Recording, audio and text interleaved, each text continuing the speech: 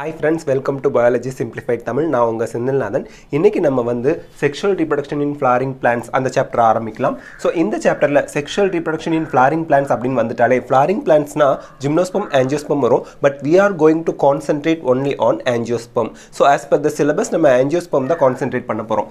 So sexual reproduction in flowering plantsல angiosperm பார்க்க போறோம். So sexual reproduction வந்துட்டாலே which organ involved in sexual reproduction? Sexual reproductionல எந்த organ involve ஆகுது அப்படின்னா flower.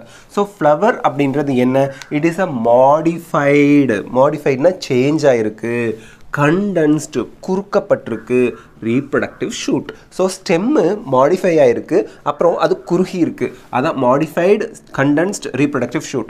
இதை ஏன் modified stemனு சொல்றாங்க flower? ஏன் லீஃபா இருக்கக்கூடாதா, ரூட்டா இருக்கக்கூடாதா, இல்லை மற்ற ஸ்ட்ரக்சர் மாடிஃபை ஆயிருக்கக்கூடாதான்னா நல்ல ஞாபகம் வச்சுங்க. ஸ்டெம்ல மட்டும்தான் நோட்ஸும் இன்டர் நோட்ஸும் இருக்கும்.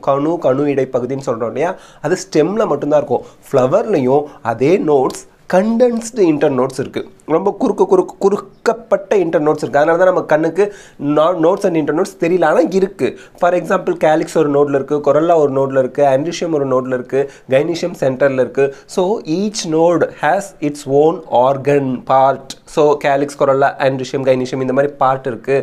அப்போது ஃப்ளவரை நம்ம மாடிஃபைடு ஸ்டெம்னு தான் சொல்லி ஆகணும், ஏன்னா நோட்ஸ் அண்ட் இன்டர்நோட்ஸ் இருக்கிறதுனால. தென் மெச்சூர் பிளான்ட்ஸில் மட்டும்தான் ஃப்ளவர் இருக்கும், யங் பிளான்ட்ஸில் இருக்காது. பிளான்ட் தேவையான அளவுக்கு வெஜிடேட்டிவ் க்ரோத், அதாவது ரூட்டு, ஸ்டெம், லீஃப் எல்லாம் தேவையான அளவுக்கு வளர்ந்ததுக்கு அப்புறம் தான் ஃப்ளவர்ஸை ப்ரொடியூஸ் பண்ணும். அண்ட் ஃப்ளவர் எப்படி ப்ரொடியூஸ் ஆகுதுன்னா, it is a hormone induced. ஹார்மோனால, growth ஹார்மோனால flowering தூண்டப்படுது.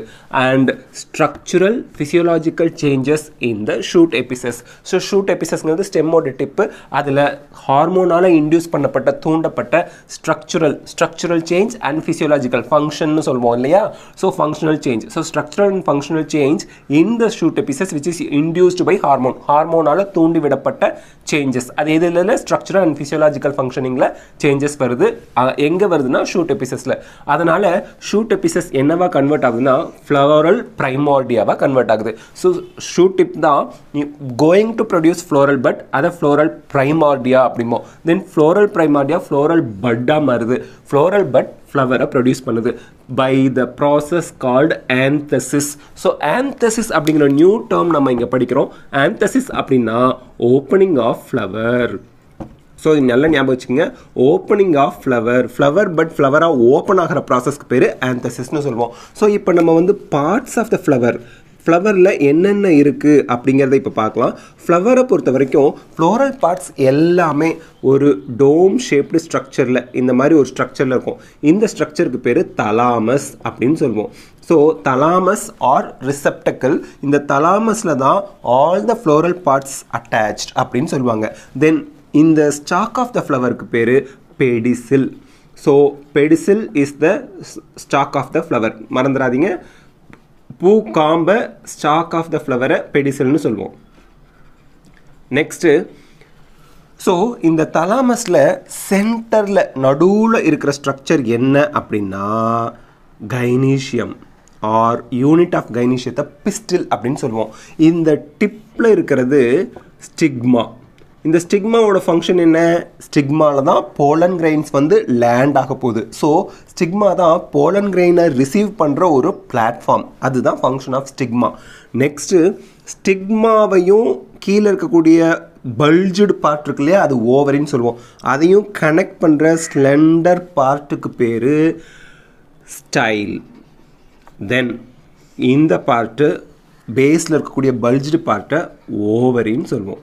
So இந்த 3 பார்ட்டியும் தான் நம்ம பிஸ்டில் அப்படிங்கிறோம். So கைனீஷியத்தோட unit pistil.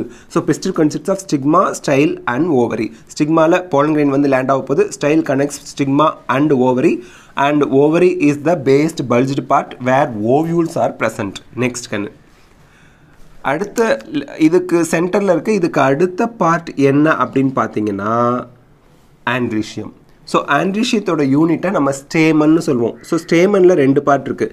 இது வந்து ஆந்தர், தென் ஃபிலமெண்ட்.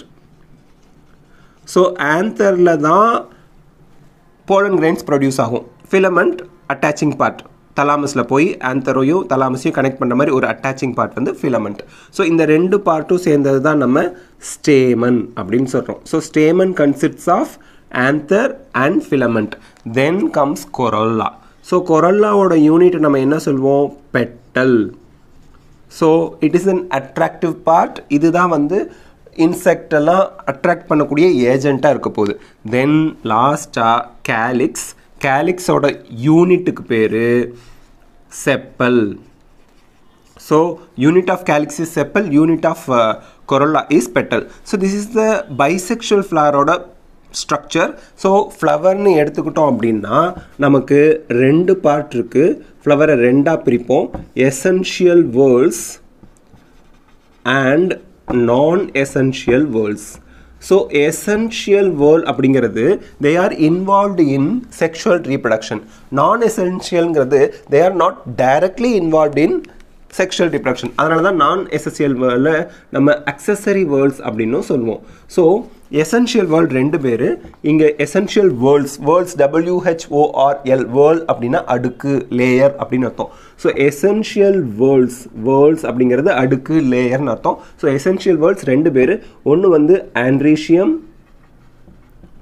male reproductive organ, ரெண்டாவது வந்து gynecium female reproductive organ. So andrecium unit stamen, gynecium unit pistil. Next non essential whorl அதாவது accessory whorls அப்படினு பாக்கும்போது ரெண்டு பேர் இருக்காங்க. ஒன்னு corolla. So corolla ஓட யூனிட் தான் petal அப்படினு சொல்வோம். ரெண்டாவது calyx. calyx ஓட யூனிட் sepal. So இது corolla வந்து நமக்கு தெரியும் attracting agents, இந்த insect இந்த pollinating agents எல்லாம் attract பண்றது corolla தான்.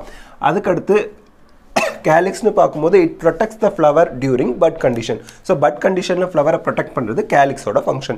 So calyx உம் corollaவும் indirectா அவங்க வந்து andrecium gynecium protect பண்ணி calyx help பண்றாங்க. corolla pollinating agents attract பண்ணி reproduction help பண்றாங்க. indirectா reproduction க்கு help பண்றாங்க. They are directly involved in reproduction because andrecium produce pollen grain, gynecium produce ovule. So அதனால so this is the structure of flower. இந்த video பிடிச்சிருந்தா like பண்ணுங்க, share பண்ணுங்க, comment பண்ணுங்க. தவறாம பயாலஜி சிம்பிளிஃபைட் தமிழுக்கு சப்ஸ்கிரைப் பண்ணுங்க. Thank you.